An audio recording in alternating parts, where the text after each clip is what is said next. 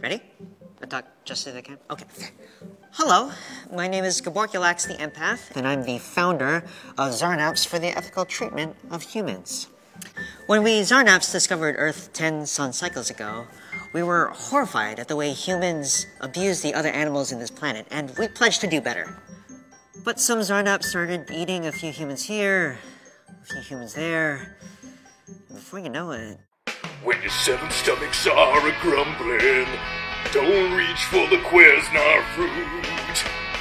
Grill up some fresh human, then you know what to do. Human meat, great for family dinners. Billions of humans are exploited every year in Zarnap Industries. It's big business now, but Seth is working hard to stop it. After some morning emails and meetings, I usually head over to Kimblorki Fried Human to hand out some literature during the lunch rush.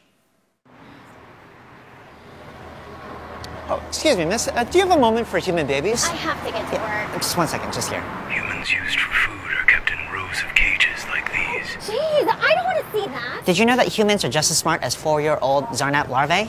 In fact, they can even recognize themselves in a selfie. I have to go. I'm sorry. No, just because they don't emote through pheromone gas clusters like we do doesn't make them less worthy of their lives. It can be rough, but if we don't speak up for humans, who will? It's not like they can help themselves. They're pretty stupid. And we're learning the best way to talk to Zarnaps about human liberation.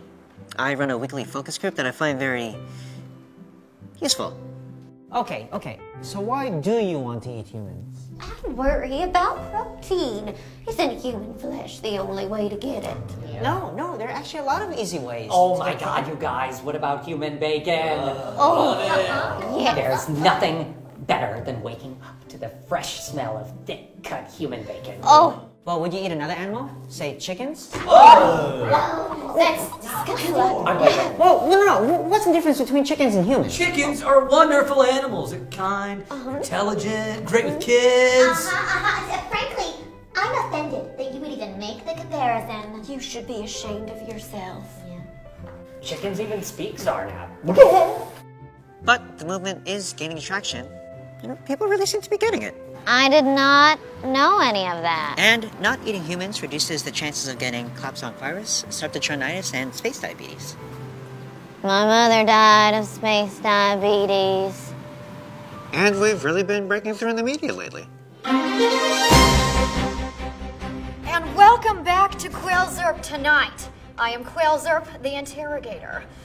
Gaborkulax, what would you say to Zarnaps who think that humans are a lower life form? They don't even understand a basic interstellar travel, and those things they call hoverboards, well, they don't even hover. Well, I think I would say... Oh, this is ridiculous! The notion that we should stop eating humans, experimenting on them, using the one they call Carrot Top in our trouting shows, is ludicrous! Humans are stupid animals that... Excuse me. If we took an IQ test right now, and I tested above you, would that give me the right to eat you? Or to use you in whatever way I please? Of course not.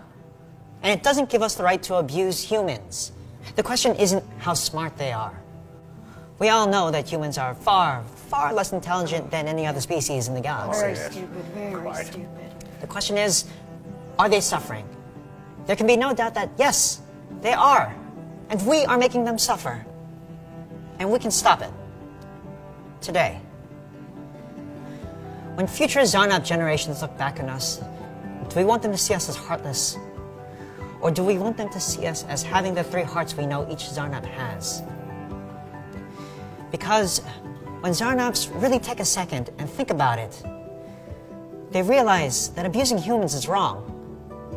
Just like it would be for any other species. Huh. Yes. Just like any other species.